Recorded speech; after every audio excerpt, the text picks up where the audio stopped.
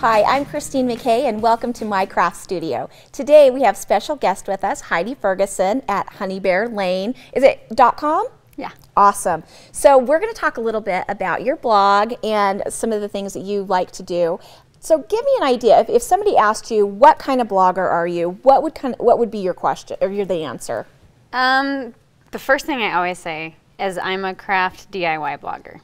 Okay. But I do a lot of sewing and quilting. I do kids crafts. I even do some style stuff and just like general mom stuff.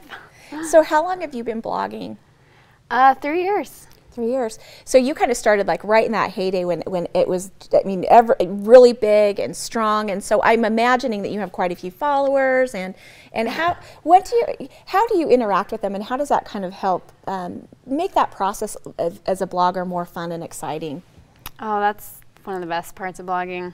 I just love the feedback I get from people, and I love the emails. People write me and say, "Thank you for this tutorial. It was so helpful, and look what I made." And they show me pictures of the things they send in. I love it, and I love interacting with them, and they help me too, you know. Sometimes I ask questions. I'm like, "Oh, my kids are doing this. What do I do?" And they're like, "Oh, well, this worked for my kids," and you know. So it's fun because it's kind of like this whole network of moms that are kind of in this same place, and websites like yours that work with like the DIY and stuff. It really just, I think it makes being a mom more fun, right? Oh, totally, totally.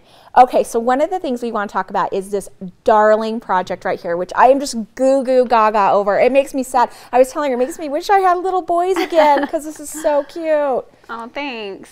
So tell me what inspired you with this project and kind of walk through reconstructing it. Okay, well, I just finished making a project for my craft room that used a huge pegboard. Uh-huh. And so, I mean, they're like 8 by 4 feet when you buy them. And so I had all this left over, and I just put it in my kids' room knowing that I would use it somehow. And then we also had this table, like this blue part, and I had spray painted it blue and used it for something else, but they didn't use it anymore, so it was just sitting in the closet, and I was like, oh, I could probably make a tool bench. And so I looked up on Pinterest, found some cute little ideas for inspiration. I wanted to make it look, you know, not super kiddie. Well, I mean, it looks like a miniature little tool bench. Yeah, I love that. Cute. You know, like the Pottery Barn yes. miniature fridge or kitchen, and then they have a toolbox. And the table that you used as your base, you know, I have to laugh because you can find those a dime a dozen at any thrift store. I think I had one when I was first married in my living room. Tell me how you secured the wood on top of that. We just screwed it in. Actually, we glued it, and then I should have waited, but I'm super impatient, and yes. I never wait. And so it kind of shifted. I'm not going to lie, it's kind of off, but that's the way my projects are sometimes. And then how about this frame? How about the frame on the back? Did you just piece that together yourself? Yeah, I had the pegboard, and I painted it silver because it was white before. And it's this Martha Stewart paint. It's just like this big, but it's awesome, and it looks really metallic. And so I painted it silver, and then I just bought these little boards, and they're like $1.30, like $1.30 at Lowe's. And I bought them and just screwed them together. In fact, if I would to do it again, I would do a little bit thicker, because you can see like it's kind of splitting. But I like the frame, so I just screwed together the frame. You can use brackets too if you want, but it's super easy. And I think what I really love too is how you personalized the sign on the top, and just stenciling it, and I just love. So tell me, does your little boy love this or what? Yeah. Does he just play with it all day long? He loves to help me with my project. So this is almost like too kiddish for him. He's 5, and he's like he's like, where's the power drill? Yeah, yeah. He screwed in, you know, with a real screwdriver. He screwed in these screws. He loves to help me, but it's fun for him to have this and feel like a little man, you know? That is so fun. So give me an idea of what are some other projects that you have on your blog that are some of your more favorite ones that when you're done, you actually like, wow, I really like that. I've been doing a lot of those lately. Just that other pegboard project was one of my favorites. Yeah. It's for my craft room, and it's huge. It's like 4 feet by 6 feet, and I framed it with crown molding. and it's just super organized. Keeps everything just right out there. You know how in your craft room it's like all put away and you never think about it, you can never find it. Yes. And you just aren't as creative as you could be. Yep.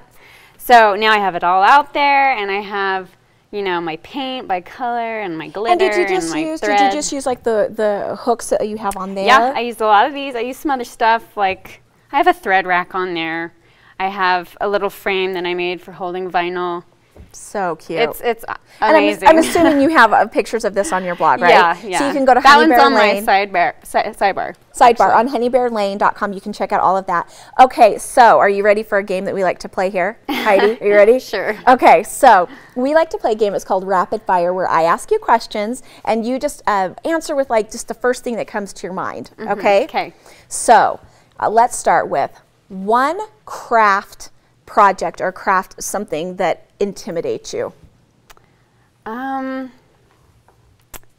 know, I'm going to say that I'm not really intimidated by much anymore. Good for you. And that's something that I really try to do, is try new things. And so this year, my thing that I'm trying more of is power tools. Very good. That's why I made this, you know, and I bought a couple of saws, and so I can saw my wood, you know, by myself. And so don't be intimidated, just try it. Okay, so then that will give me to my leading question is, give us one craft fail. One I just barely had, totally failed, but I was repainting a dresser in my boys' room, and the end result is really cute, but the first try, ooh, it was ugly.